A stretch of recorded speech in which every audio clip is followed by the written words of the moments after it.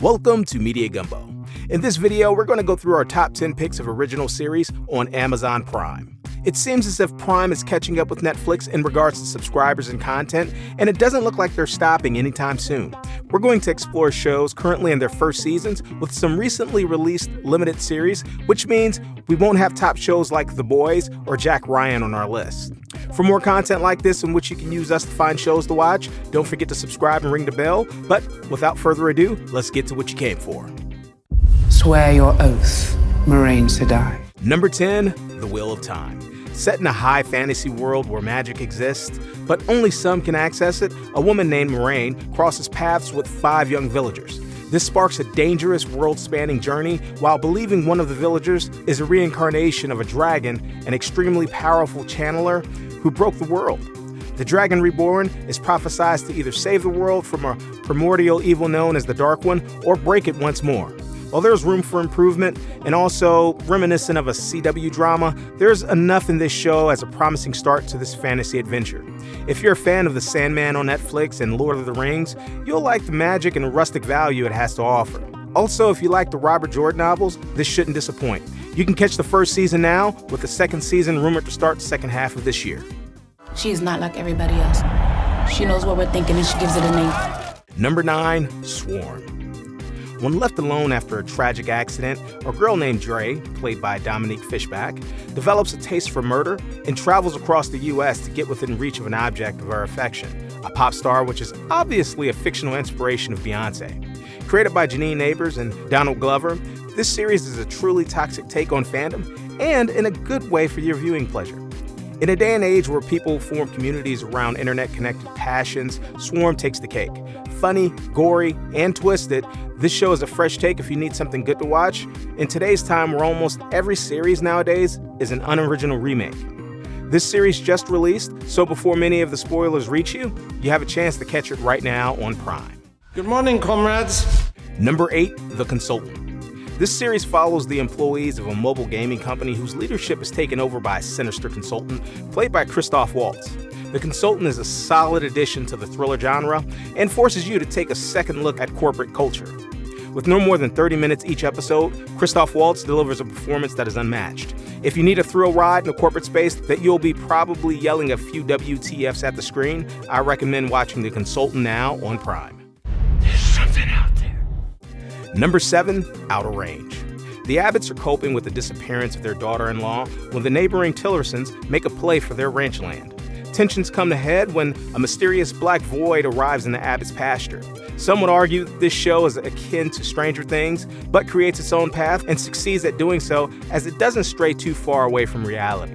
Bold and weird with flashes of dark humor, the surrealness keep the show from stalling. If you're in need of sci-fi twists and a great performance from Josh Brolin, check out Outer Range, just renewed for a second season on Prime. I know some of you have been waiting for your ride home, but you're gonna have to wait a while longer. Number 6, The Rig. Magnus, played by Ian Glenn, and his oil rig crew are stationed in harsh waters of the North Sea. When it's time for them to return to the mainland, a mysterious fog causes tremors on the rig and diminishes their communication with the outside world.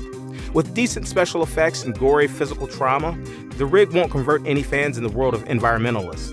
With that being said, there's some good suspense and plenty of chills. If you need a supernatural thriller, The Rig is Deepwater Horizon meets 1899. You can catch it now on Prime with Season 2 confirmed.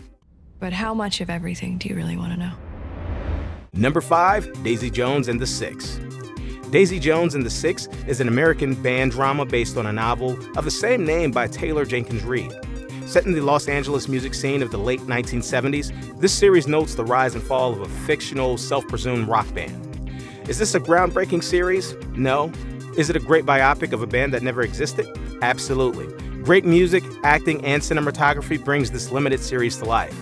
It does start slow for the first few episodes, but the hook of drama, scandals, and love affairs gets you glued by the time the story gets up to speed. Highly recommended for people that have a deep nostalgia for the late 70s.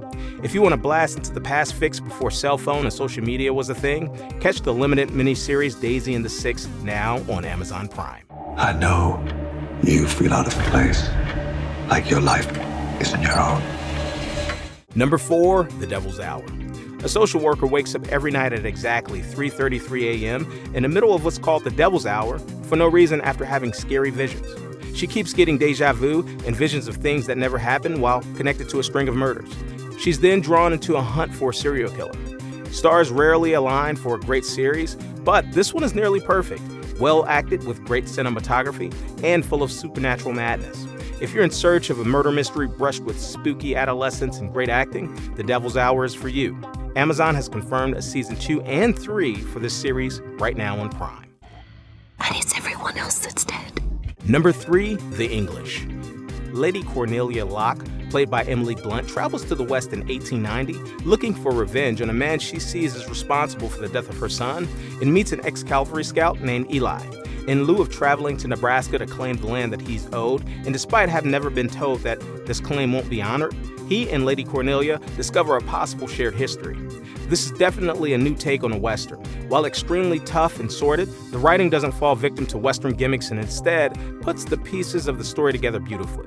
Full of action and intense scenes, if you're into Westerns and need something new, I recommend The English, now on Prime. I'm done pretending that I can live in a sim. Number 2, The Peripheral. After a girl and her brother complete a dangerous mission in the virtual world, the repercussions inadvertently affect their lives in the current world. Fan of Westworld or Ghost in the Shell? The Peripheral is a fresh take on a near-dystopian future that brings in all the bells and whistles while not distancing too far off realism of what could be in the next few decades. Full of sci-fi tech action, it's extremely cinematic, big budget fitting, and highly engaging. If you're in need of a cyberpunk fix, check out The Peripheral on Prime now with a second season confirmed to come soon. Honorable mentions. The Terminal List. Invincible.